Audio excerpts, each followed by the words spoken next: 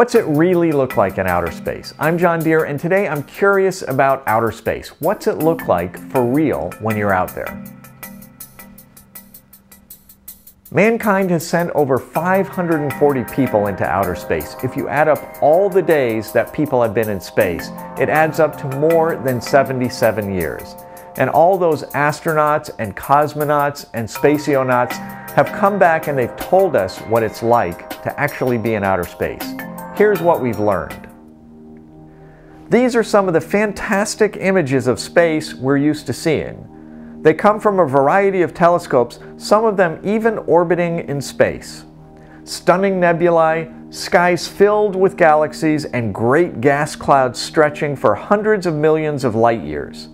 They're amazing, but none of them looks anything like what we'd actually see if we were up there. Most of these spectacular images come from black and white digital cameras mounted on the telescopes, shot through filters that allow in light from different important wavelengths, sometimes focusing on elements like hydrogen, oxygen, and sulfur, sometimes focusing on energy wavelengths like X-ray and infrared. Each filter is assigned a color, and the images are combined into a single stunning photograph. The same galaxy imaged in two different wavelengths looks completely different. All of these images contain important information about what lies out there, but they have nothing to do with what space looks like to the human eye. This is the Hubble Ultra Deep Field image, one of the most famous images in astrophotography. It shows roughly 10,000 galaxies in a tiny little speck of the sky. To make these images, the Hubble telescope collected light for more than 130 hours to make extremely faint objects, much dimmer than the human eye could ever detect, appear bright and clear. Even at that, it could not see most of these objects in the visible spectrum. It used infrared and ultraviolet, two spectrums that are invisible to the human eye. If you look at that part of the sky, even from space, you would see mostly darkness. So what does space actually look like to the human eye? Is it a blanket of stars, or is it darkness with a few pinpoints of light, or is it something in between? This is footage of International Space Station astronauts on a spacewalk taken with a GoPro. This fantastic footage shows them at work spinning 249 miles above the Earth. Some of the shots face towards the Earth and some out into space. If you look out into space, you see nothing but darkness. These are images tweeted by astronaut Karen Nyberg from the International Space Station. She says they reflect what she actually saw out the window. Only the brightest objects are visible to the eye.